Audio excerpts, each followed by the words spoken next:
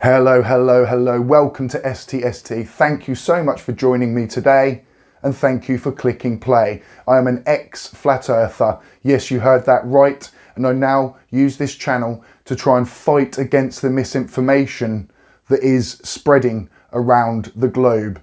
I do this once a week, and if that is something that you're interested in, please do make sure you are subscribed and hit the bell. So in today's video, I'm going to talk about a common misconception and something that just draws people in. Most flat earthers, again, will just hear this information and it will confirm their bias. Oh yes, of course, I'm right, without actually researching and wondering why this happens. And that is, why do satellites and the ISS not melt in the thermosphere?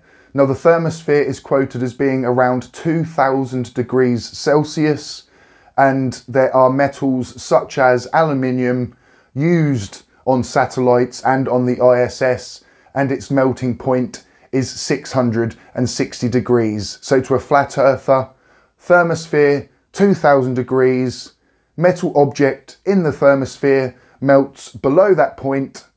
This must be fake, it can't work, things would melt. Now, I do understand and get it. I used to think exactly the same. It's logic, isn't it, at first? The fact that something's melting point is below the temperature of where this object is, so therefore it should melt. But there are a few things that we actually do need to look into in regards to heat and temperature. So I'm going to do a little demonstration in a moment, and I hope that you can understand that the fact that space is a near-on vacuum, that there are no particles or molecules to transfer heat energy. But we'll do a little demonstration and then we'll come back to it. This oven has been preheated to 100 degrees Celsius. So I can quite easily put my hand within this oven and not get my hand burned.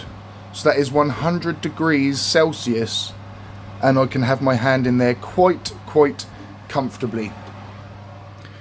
I'm now going to preheat this to 225 and come back. What I'm also going to do is boil a kettle. I've already pre-boiled it, so it shouldn't take long. So this is now 100 degree Celsius water.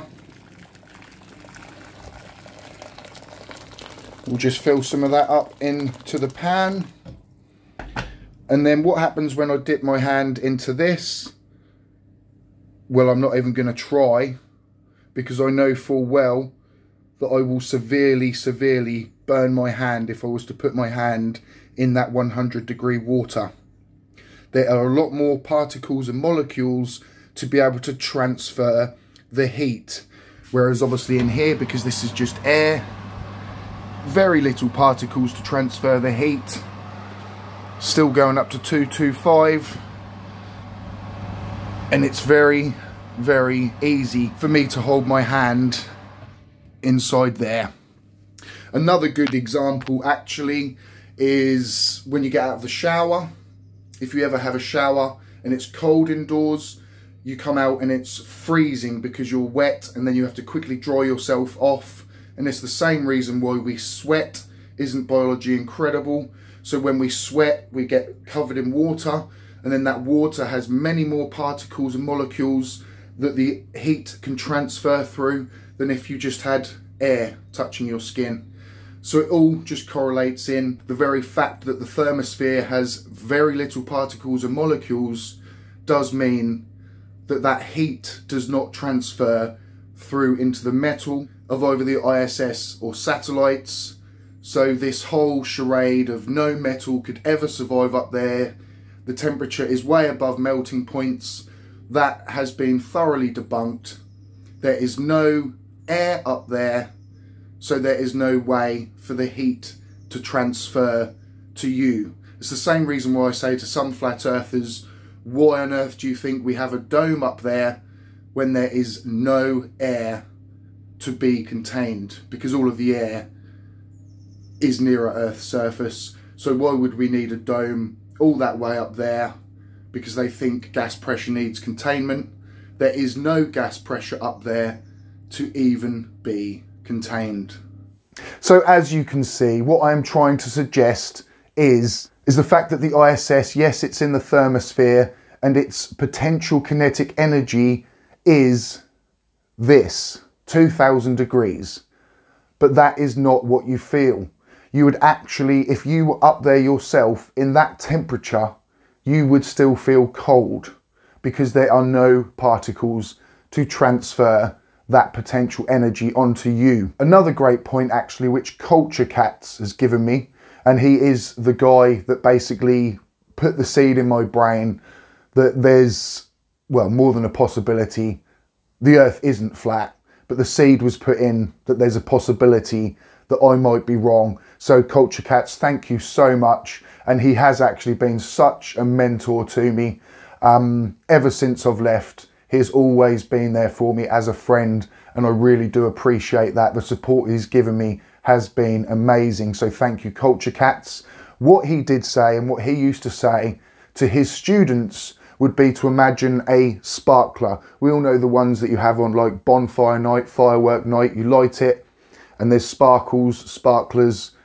These are basically shards of metal basically that are falling off, and they can actually be between 1,000 and 3,000 degrees in temperature.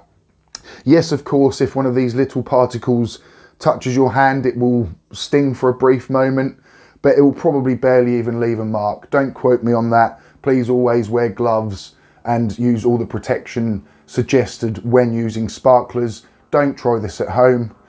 But if when that sparkler went out and you even waited 30 seconds, so there was no sparks, nothing, and you was to actually touch the sparkler then, even though the temperature is about 10% of what it was when it was alight, you are going to burn your hand much more significantly by actually putting your hand on the sparkler than you would if one of those 2,000 or 3,000 degree particles touched your hand. It's quite simple once you can start to try and get your head around it, and it is just trying to start getting your head around it that is the problem. But I did it, we can all do it, and I know that flat earthers do watch my content, so please do just think to yourself, there is another thing that has just been confirmed that does debunk my claim that metal could not exist within these temperatures of space, because we've just explained and actually had a nice demonstration as to why they can. They're so far apart that this energy cannot get transferred. Even in 2,000 degree temperature up there, you would feel cold. Thank you very much if you did get to the end there. Again, please do subscribe, hit the bell, leave a comment. If you would really like to help the channel grow, please share me onto some social media.